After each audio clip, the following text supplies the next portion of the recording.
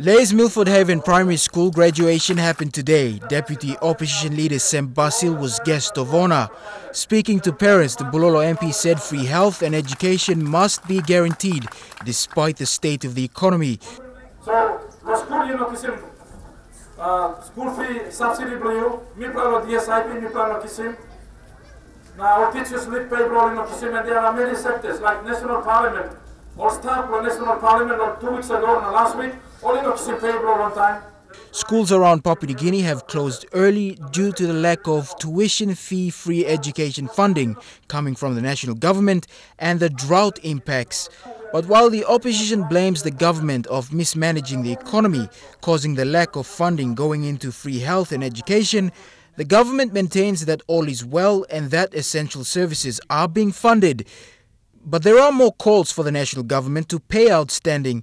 We're committed on the ground. We're already stretching ourselves beyond the boundaries, doing the work, completing the work and waiting for the funds to pay due now.